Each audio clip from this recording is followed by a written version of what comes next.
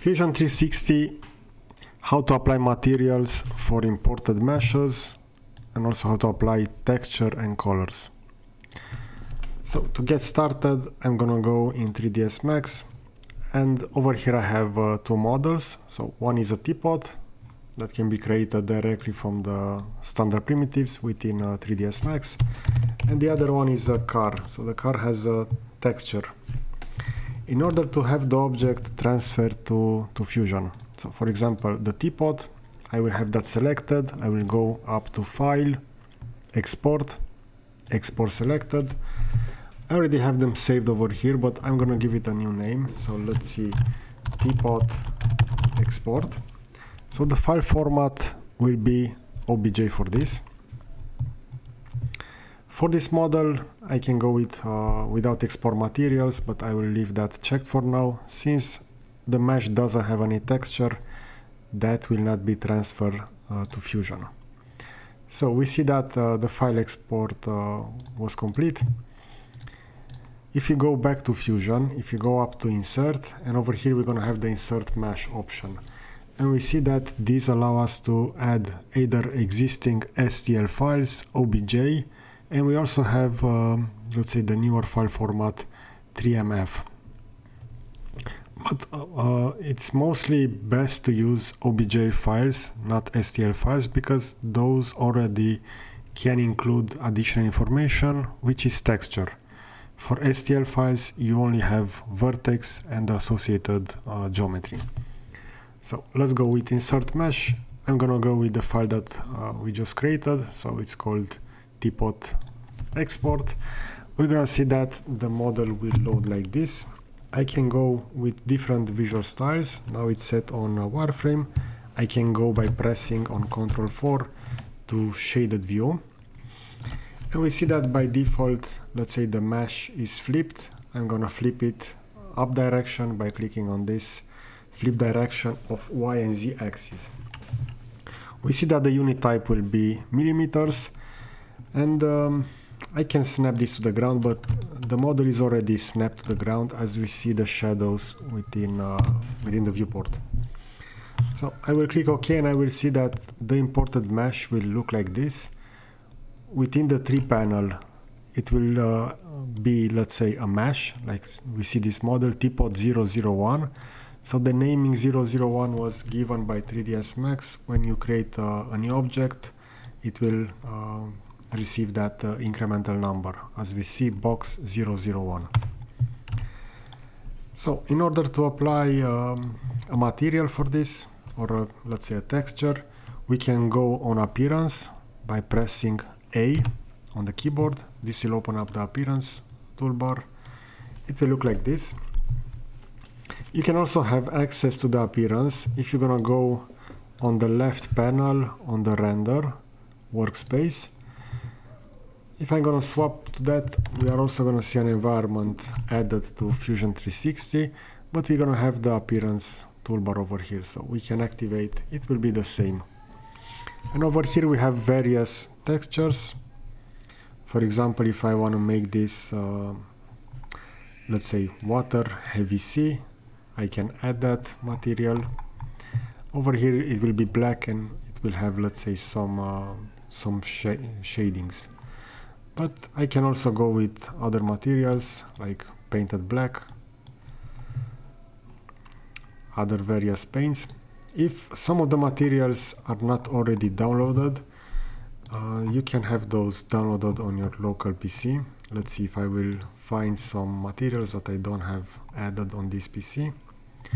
We can also use emissive light, so this will act as a light source within the scene.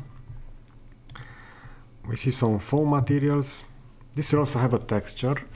And for materials that have a texture, we can go to texture map control. So it will be this at the top.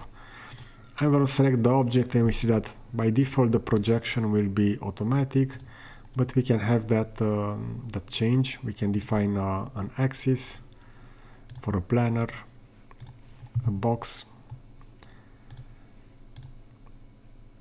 We can also see the UV unwrapping of that model. But mainly Fusion is not, let's say, the best software to texture. It's better to do that differently, like in 3ds Max. You will have a lot more control, and you can have the model already textured with the desired texture. For example, I'm going to choose this box. I'm going to go with M. I will create a new material. I see that it's set to standard legacy. That means that I only have to change the diffuse map. I'm gonna also search for a texture. Let's say I want a brick texture to apply on that box. Let's see. I will pick this one, so I will have that saved. We see it will be on the desktop.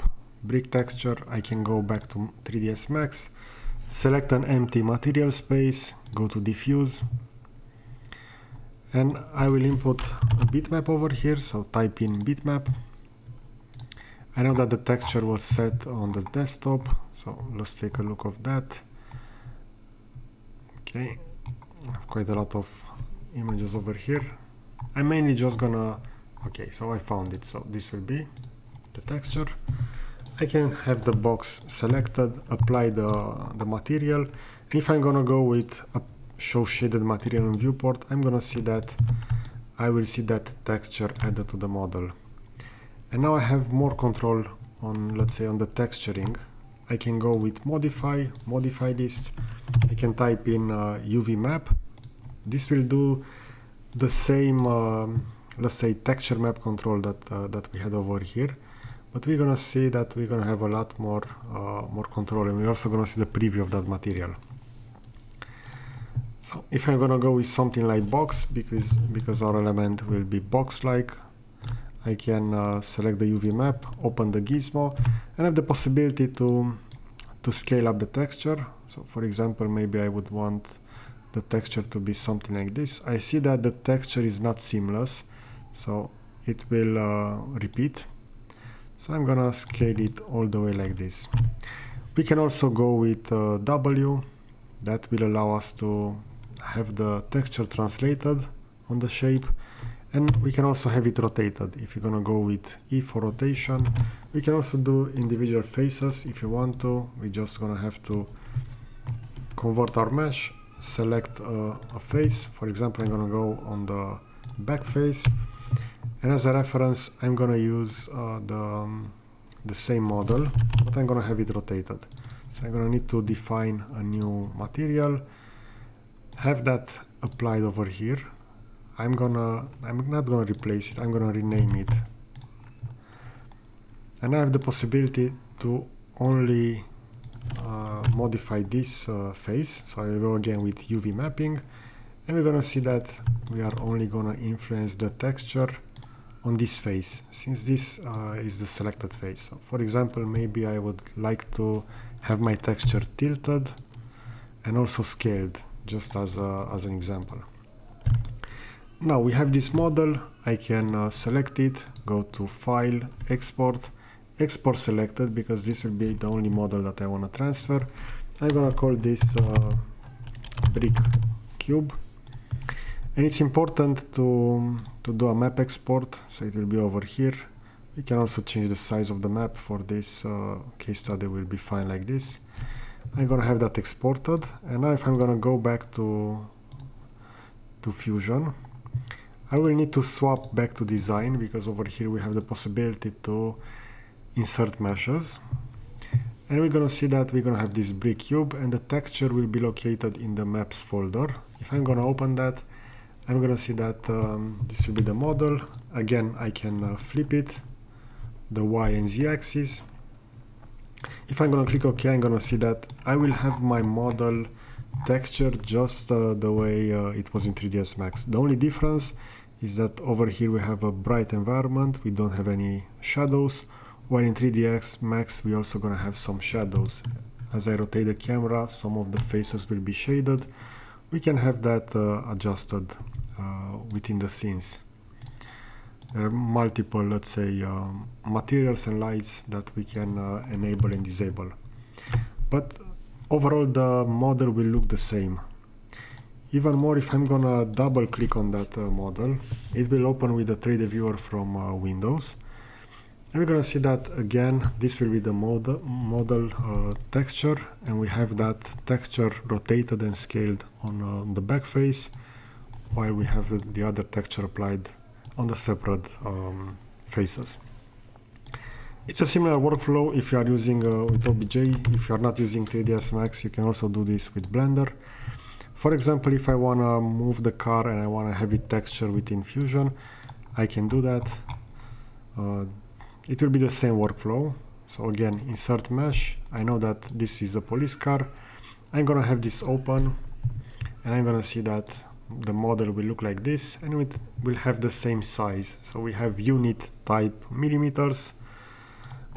We're gonna have the same car added to Fusion. So this is how you can address some, let's say, aspects regarding mesh texturing and coloring, and how do you apply them in Fusion. As you saw, let's say the render workbench is quite limited within Fusion. There are other software that are specialized on texturing.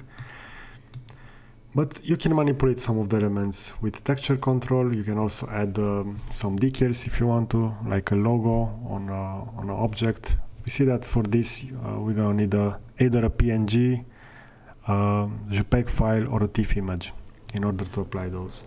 And after that we can do the renders. We can also change the scene settings if you want to define a different environment.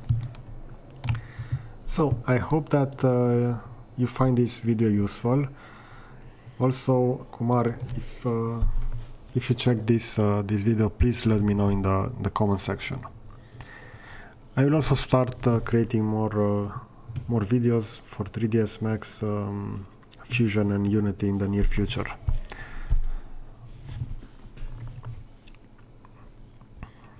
Okay, thanks for watching.